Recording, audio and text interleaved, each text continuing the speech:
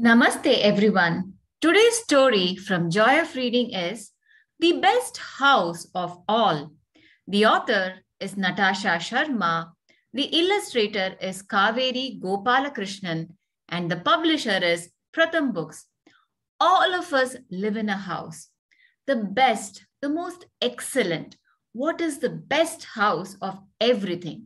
Let's find out what this girl thinks, which is the best house of all. I am an architect. Architects design and make buildings because they like buildings and houses just like I do, which is why Ma calls me her little architect. So when we have to build a house, there are different people involved. Architect is the person who designs. What does that mean? Should the house be round? Should it be square? And how big the kitchen should be? How many rooms are going to be there? That is an architect. So they draw the whole design of the house. Just like how we design a dress, how it should look, you design a house as well. There are other people also involved while building a house. You have builders who actually build the house, and then structural engineers who see, okay, where this support pillar needs to come, where this wall needs to have multiple layers, something like that, right? Those are structural engineers, and builders build the house. Then after the house is built, to decorate the house inside, we have interior designers. So many people are involved in building a house, but the architect is the one who draws how the house should look like, what are the different things inside the house need to be, where they need to be. That's an architect. And this girl likes to also design houses, and her mother calls her little architect because she is a small girl. To build a house, you need space in some place. So first of all, to build a house, obviously you need some space so that the house can be in that space. Your house could be in a full of trees forest place, a hot desert place, a really high up mountain place. So your house can be in different places, right? What if your house is in a forest where there are so many trees? Or what if your house is in a desert where there is sand and so much heat from the sun? Or your house could be up on top of a mountain and it's really cold out there probably, right? So you have to first know where you're going to build the house. It's full of snow place, a splashy, sploshy, rainy place, a muddy green village place, or a tall and big can't see the end city place. So you can also build a house where this, it's full of snow, ice and everything. Or it could be a place where it is raining like this so much. Or in a nice village where it is green and a lot of mud is there. It could build a house there. Or in the city where you can't see the end of building. There are buildings everywhere. Or be a house inside a house. Or you can build a house inside your house. That's what you do, right? With your little blocks or with mud, you build a small house inside your own house as well. To build a house, you also need stuff. To find stuff, you must look around. A forest has trees. A mountain has stones.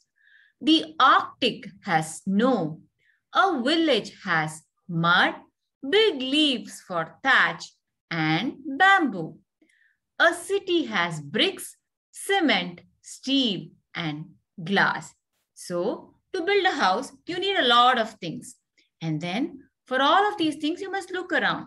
What does a forest have? A lot of trees. So, some people build houses made out of wood. In a mountain, you have stones. So, some people make houses made of stones and bricks. Well, the Arctic Circle, which is right up there in the north, has a lot of snow. So what do they build their houses from? And then a village has like mud, lot of muds, and there's also green cover like trees, right? So they build houses with roofs as thatch roofs, which has a lot of leaves, hay, like that, right? So they build houses, using leaves for thatch. Thatch is nothing but a roof made out of leaves, hay, etc. A city you build with bricks, cement, steel, all of those things, right? In the city you build, and then glasses for windows, so on and so forth. So you can see this is a forest, it's a mountain with stones, and then here you have mud, so on and so forth. Different things you can use to build a house. A house has all kinds of stuff. Before you build your house, you must know what you want it to do. So before you build a house, you should find out, okay, what is it that you want? It needs to keep you chill because it's a very hot place, or it needs to keep you warm because you're in a very cold place.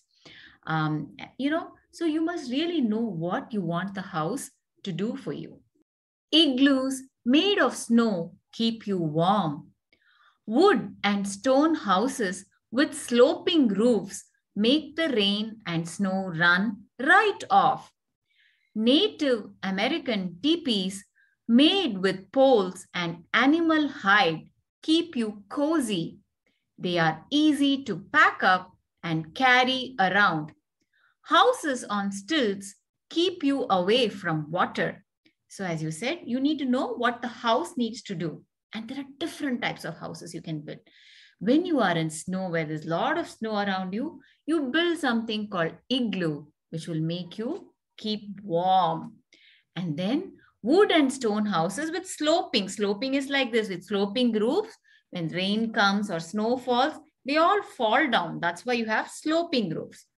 And then in America, so where the native tribes are there, the people who belong to that place originally, they build something called teepees. And they are made, you can see in this picture, right? They're made with poles. These are poles, some sticks. And then it's also made of animal hide or the skin of the animal, because then it keeps you warm. And the reason is it's made of these sticks and this animal hide is you can pack it up and then carry it around with you as well, because these people keep moving. And then when you're staying over water, you build your houses on stilts. Stilts are nothing but long sticks which are kept like this. And on top of that, you have the house built. So based on your need, you build a house accordingly. And wild animals. So this is what stilts, right? See these long sticks, it's in the water, and then you have the house all up there. So this protects you from the water as well as wild animals. Once you have space and stuff, you begin to build. Your house can be any shape and size, round and small like a mud house with a thatched roof, tall enough to scrape the sky, skyscraper, upside down ice cream cone teepee, round like a cake Mongolian yacht, ball sliced in half igloo, huge castle shaped. To know more about the houses marked out in bold lettering, turn to the back section. So your house can be of any shape and size. It could be a small round like this small mud house made out of mud, and it has a roof made out of leaves. It's a thatched roof. Or you see in those tall buildings that seem to touch the sky or scrape the sky like that, right? That's a skyscrapers when you see like really, really tall, huge buildings there. That's a skyscraper. Or a teepee, which is an ice cream cone is like this, right? But if it is upside down, it's a teepee. And then there is something called a Mongolian yurt. It's also a round house, which is made out, it is like a tent, and it is used by nomadic tribes or tribes or people who wander from one place to another. And then in the snow, you have houses called igloo. They are like ball shaped, but only half a ball like this it is, right? Or a huge castle like a palace. So let us see some of these as we go read further, and that's what they have said here. So castle is this one. It's like a big palace, right? Very nice. Or a super fancy house like mine, but the best house of all. So she has built a house with cloths and whatever things she has found. But she says, what is the best house of everything that is there? Has family to make it a home.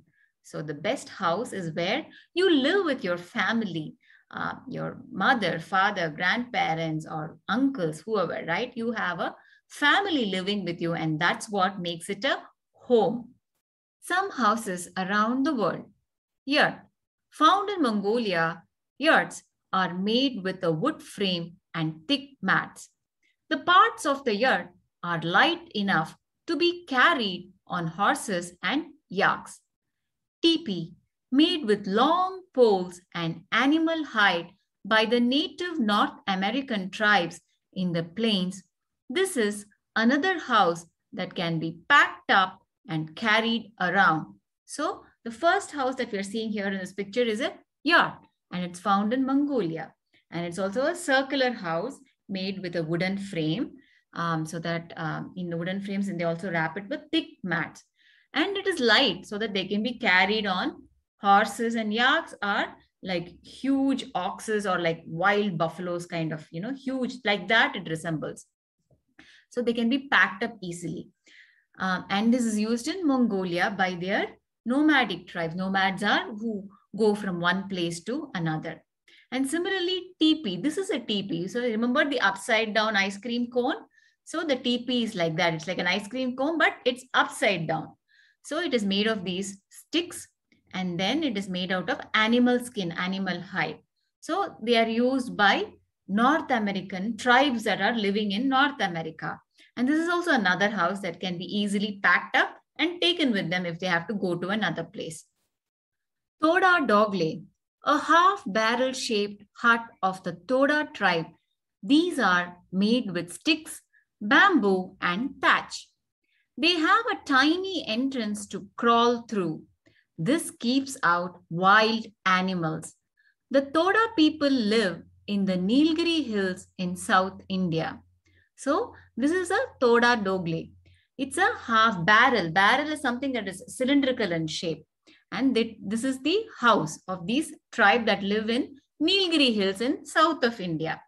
And what is their roofs made of? They are made with sticks, bamboos. That's what the house is made of. And the roof is a thatch. Again, it's made out of straws and leaves. And they have a very small, tiny entrance. You have to crawl through. You have to like go like this, like a baby is crawling on the floor, right? That's because so that the wild animals don't come inside. Igloo.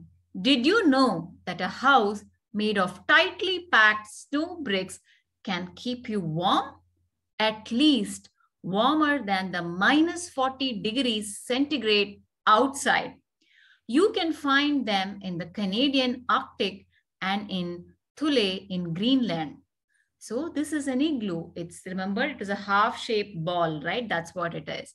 And it is made out of snow bricks by itself. And this one keeps you warm in that very cold temperature, minus 40 centigrade.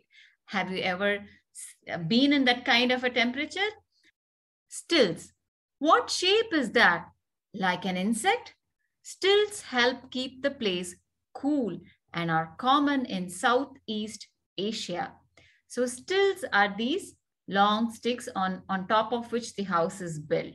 And it keeps the place cool. And where is it found? In Asia, in Southeast Asia especially. Thank you. I hope you enjoyed this story with me, understanding the different types of houses that are built in various parts of the world. Thank you. Bye. Difficult words. Thatch. A roof covering of straw, palm leaves and similar material. You can see the picture of a thatched roof.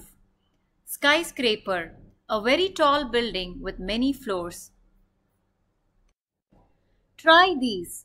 Which house did you like in this story and why? What is your house made of?